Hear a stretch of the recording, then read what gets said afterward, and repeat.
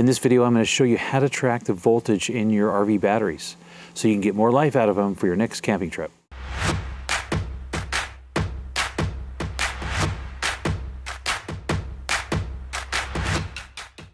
All right, in this video, I'm going to show you how to monitor the power going in and out of your batteries. It's really nice to know how much power you have left to last the rest of the evening if you want the lights to be on for an extended camping trip over your weekend or the camping adventure that you're going to do. If you're new to RVing and you don't know what the term is, boondocking or dry camping, that only means that you're going to be out running on battery power only. I'm going to do a little exercise in my camper. I'm going to take you out there and show you the little clamp meter that I'm going to use.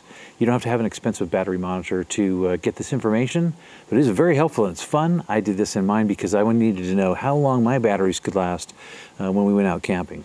So when you're out camping and you're boondocking, dry camping, just running on battery power, you have to be conservative with what you use so you don't run yourself out of power.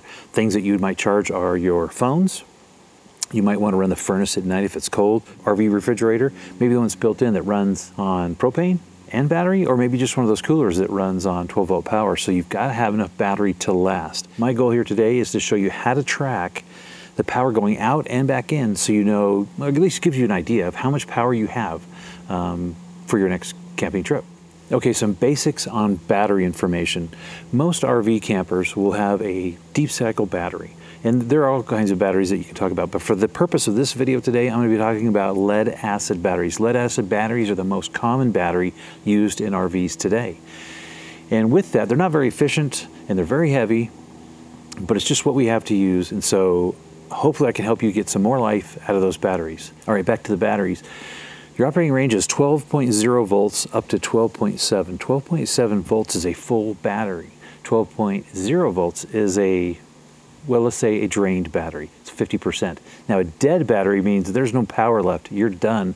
You're damaging your battery. Is 11.5 volts, I think is what it is. So that's how you measure it. So the first thing that you want to do is you should turn off all the devices and appliances in your RV or camper for this test. You want to take the voltage reading directly at the battery terminals. You're going to write down this voltage, the reading that you get for later use. Make sure you go back and turn on any appliances that you turned off for the test. The next thing that we're going to do for this test is we're going to get ourselves a DC clamp meter. I'll put a link in the description below for the one that I'm using for this experiment today. What we also need to know is how many amp hours that our battery has. So battery has a rating of amp hours. That's how much power is in your battery. Most of us have a cell phone these days, and we can tell by the reading. There's a little gauge on there that says 100% full, 80, 20. But a cell phone battery you can drain down to 0. You just can't run those to 0, and it helps to know where they're at. You want to stop at 50% and then recharge your batteries. An amp hour rating means that it has so much power. If your amp hour rating is 100, that means you have 100 hours to use, except you can only use half that. So that's where the problem comes in. So a 100 amp hour battery, you get 50 amp hours out of it. All right, that's the most technical information I'm going to go about this. Let's get out to the camper. I'll do some tests, and you can see what I mean about the usage and how much draw there is. All right, now's the time for the test. We're going to use the DC clamp meter. I'm going to put it on the battery cable near the battery here. And we're going to see what the things draw inside the RV. How we use this is the dial on. We're going to use the 60 amp setting. And then we're going to zero this thing out before we use it. You use this button here to zero it out. Hold it down for a couple seconds. And we're ready to go. All right. Nothing's on. And we have our minimal draw. There's a couple of things that run in there. And just under half an amp. The first thing that we're going to do is we're going to test the lights. I'm going to turn on about 6 of them inside the RV.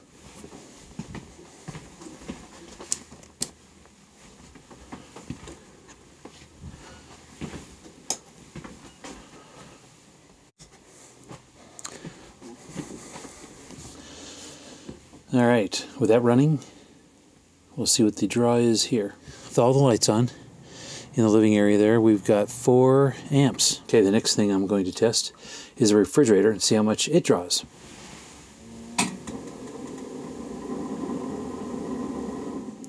The fridge is on. How much is it drawing? All right, very good, 2 amps. 2 amps is the fridge on draw. Next up, the furnace. All right, I'm at the thermostat. We'll kick this furnace on and see what it draws. Well, with the furnace on, we're getting 5.5 amps. I want to run the ceiling fan and the light in the bathroom and see what they draw.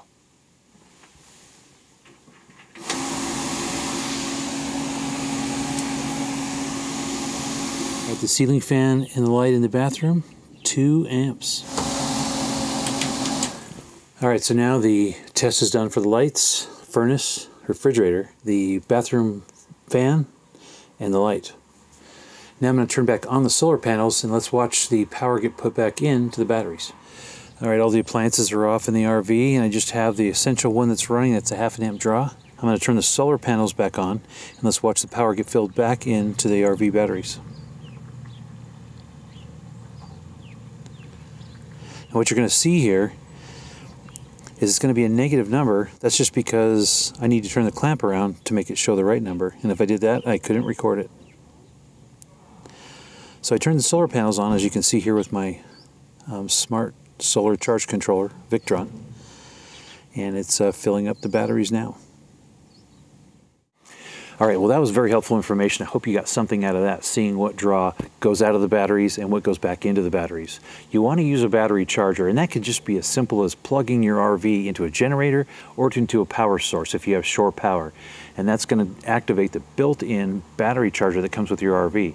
It's called a converter. It converts 110 volt AC power to 12 volts, and it does other things as well, but that's your battery charger that's built into your RV or camper. If you don't have a battery charger in your camper, you may use solar panels. You might want to use a portable battery charger. In that case, you're going to have a generator. You know, worst case scenario is you can plug your, if it's a pullable, if you have a towable camper or RV, when you plug in your lights and you get the cable and you plug that in, it's also going to be charging your batteries. It's slow, but it will charge your batteries.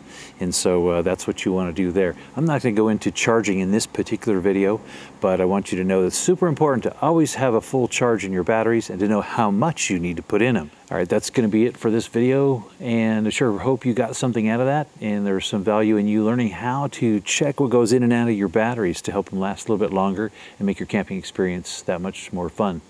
If you have some feedback for me, boy, leave that in the comments down below. Appreciate that. If you're new to the channel, consider subscribing. It really helps us out and supports us making additional videos. We'll see you on the next video. Thanks for watching.